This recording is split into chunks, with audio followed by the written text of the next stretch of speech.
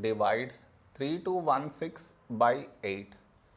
To do this division, we should frame it in this way. 3216 here, 8 here.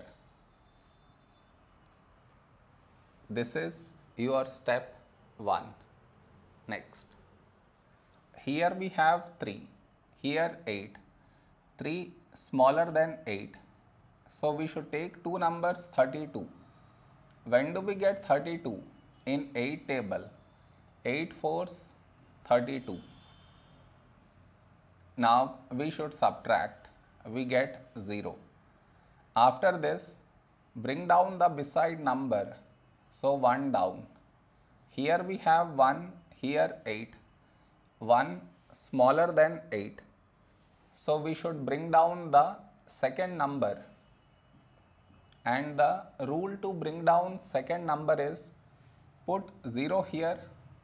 Then only we can bring down this number. So 16. When do we get 16? In 8 table.